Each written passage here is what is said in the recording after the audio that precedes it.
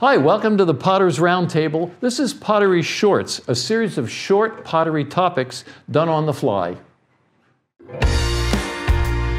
Welcome to the Potter's Roundtable, a monthly podcast where we share our passion for the ceramic arts and a collection of topics specific to potters. Remember to subscribe so you don't miss a single episode. Enjoy the show.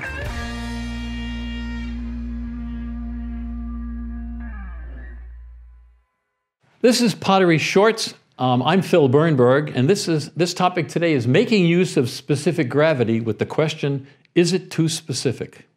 Okay, so let's start with what is specific gravity? Well, specific gravity is the weight of something compared to the weight of an equal volume of water. So it's really telling you sort of how much heavier is it than water. So, and specific gravity number is just a ratio. So I'm dividing a weight by a weight, and I just get a number like 1.2. There are no units like pounds or inches or anything like that because it's just the proportion of the ratio of weight to weight. It's really simple. So for glazes, specific gravity is an indication of the relative amounts of the solid glaze materials and the water. Okay? And if you think about it, all the glaze ingredients that we use, all these powders, the rocks and the minerals, they're all heavier than water. So for a particular glaze, if I have one particular glaze in mind and then measure the specific gravity, if it has a higher specific gravity, it means it has less water. And if I make it up another time and it has a lower specific gravity, it has more water. Because when I mix the two materials together, the water and the powders are always heavier than the water. So the more powder I have, the heavier the specific gravity number I'm going to get. Okay? So specific gravity, but we don't care so much about the proportions specifically. What we're really using it for is to judge how thick or watery a glaze is. How fluid is the glaze? So that when I dip it, for instance, how thick a coating am I going to get? How concentrated is the glaze? That's really why I care about the specific gravity. So the best method for actually measuring or determining specific gravity is really what's called absolute specific gravity, where I'm actually going to get a definite number. And the way I recommend this, and there's a really easy way to do it. What you do is you weigh a certain volume of water, and it can be any volume of water. It might be just, for instance, you don't want a small amount like a thimbleful, but maybe like if you have a measuring cup, like a cup of water, and you've already got the graduations on the cup. So you just weigh a cup of water, and then weigh the same volume, that same cup of glaze. And then so the specific gravity is just the weight of the glaze. This is the liquid glaze divided by the weight of the water. Okay? Now, because the glaze has the powders in it as well as instead of water or what, it's always going to be heavier. So it's always going to be more than one. So you might get something like that, 1.2. Because the glaze having the powders is heavier than the plain water. Thanks for watching this video. Please like, subscribe, and share it with your friends. And consider becoming a patron of our channel. Visit www.patreon.com and search for the Potter's Roundtable. Any amount you give will support the creation of a digital library of educational videos and podcasts to support artists, potters, and educators now and into the future.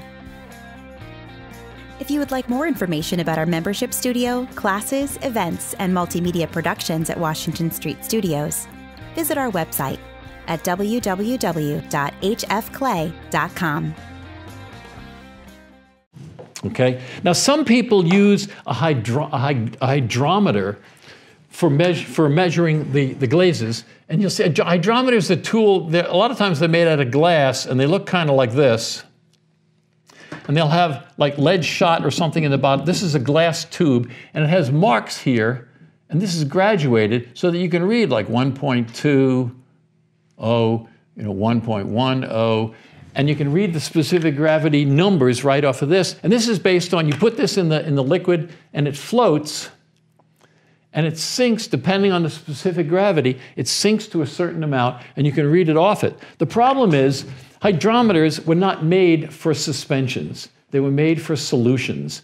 And there are times when they will not give an accurate number. For instance, depending on the flow properties of the material, if the material is very thixotropic, remember that's where you stir it and it moves and you don't and it sits, it can affect the reading that you get.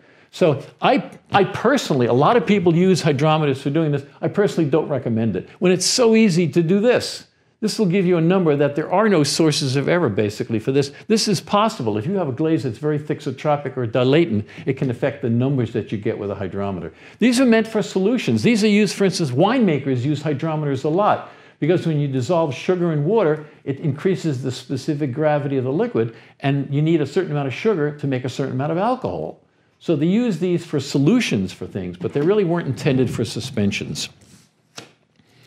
Okay. So the really reason why we might want to know about specific gravity for pottery is to make our glaze, once we make up a glaze and we get it to the water, the balance between the solids and the water, just the way we want it, and we say, this is perfect. Every time I make it up in the future, I want to make it up the same way again. And that's the way we can use specific gravity. So what you do is, when you've made up a glaze that you really like and you've gotten it to the proportions that you like, weigh an amount of it, weigh a cup of it, and just write down the weight. Okay? So now the next time when you make up that glaze again, weigh the same amount and just look at the weight. If the weight is heavier, if the new batch is a heavier weight than the last one, what does that tell you? You've got too much powder. If it's lighter than the last weight, you've got too much water. It doesn't matter what the actual numbers are. It doesn't matter what the specific gravity number is. All you have to look at it because you know that the powders make it heavier. So if it's lighter than last time, it means I don't have enough powder. I add more powder to it, and you can and that's all you need to adjust your glazes. Okay. So. And again, some people, to do that, instead they'll make up their own sort of little hydrometer with maybe like, this will be like a piece of wood, and they'll have a weight on the bottom, like with washers, and they'll make a little, and they'll just say, okay, it came up to the third mark from the bottom, so that's what I'm going to like.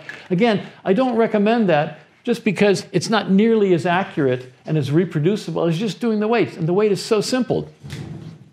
So, returning to my question initially, in the title was my sort of sarcastic question about specific gravity, is it too specific?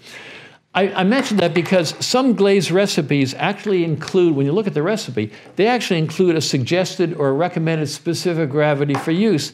To me, that's baloney, because there are so many things that the specific gravity depends on. It depends on, for instance, your personal preference. One person might like a thicker glaze for their particular work than somebody else.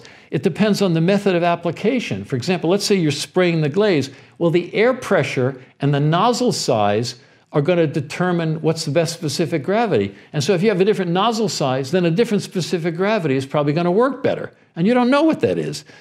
How absorbent the clay is going to affect it. Your bisque firing temperature and the clay body you're using determines how absorbent the clay is when you dip it in the glaze. So one person's bisque is going to have a higher absorbency than another, so they're going to want a different specific gravity. And even the source of the raw materials, there can be variation. So there are so many things that can affect it that, to me, the only thing that I'm not even sure the value of having somebody recommending a number is that maybe it gives you a starting point.